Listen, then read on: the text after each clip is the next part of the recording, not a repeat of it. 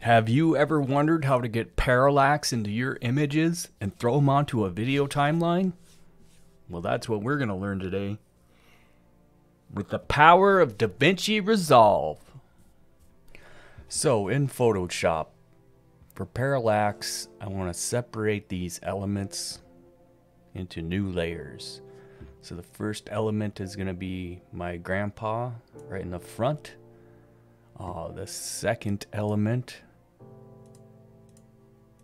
is going to be the deck here. And the third is the background. So how do we do that in Photoshop? Well, it's pretty easy. So I'm going to go up here and grab the quick selection tool. Got them selected, right click, layer via cut, and now we have them cut out of the scene. And he's cut out of this one. So now we're going to click on here and we want the fence. So I'm going to do the same thing. Quick selection. I'm just going to draw. Now I have the fence selected. Right click, layer via cut. I'm going to rename these. Fence. Subject. So now I have three. I have the foreground, middle ground, and background.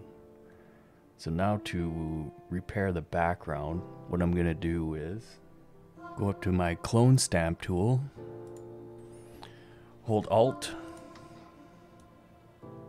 and clone stamp this away.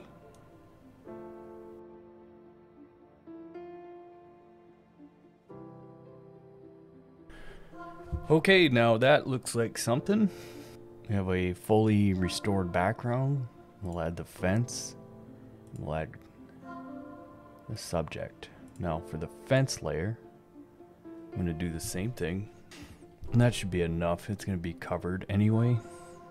So now that I have all these frames, I'm going to export each one individually. Right click, export as PNG. We're done in Photoshop. Now I'm in Fusion. So we're going to right click on the media pool, create new Fusion composition. We're going to open that up. Now in Fusion, there's a few different ways we can do this. Let's try the first way. I'm going to import those. First one, I'm just going to do the background, and I'm going to merge it on top of a background node. So I have the background input. I'm going to merge by clicking, and then we're going to transform that. Now it's resized to our timeline. We're going to do the same for our fence. We're going to add a transform node.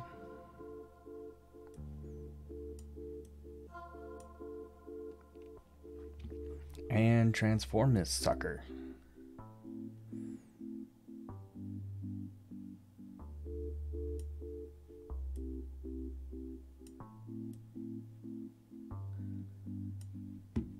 Like so. And then we're at our subject.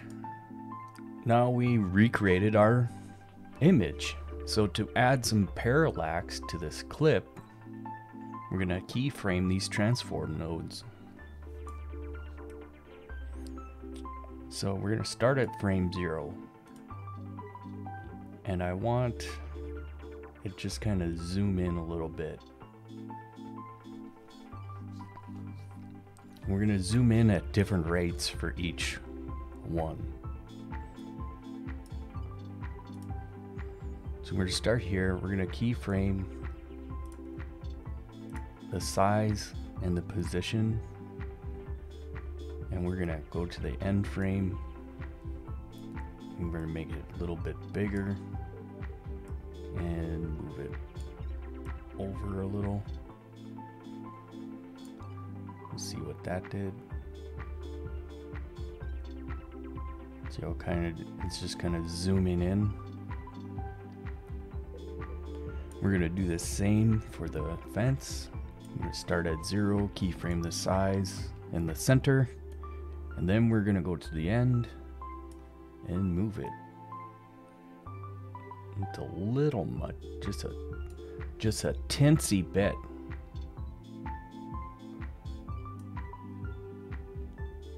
Keep it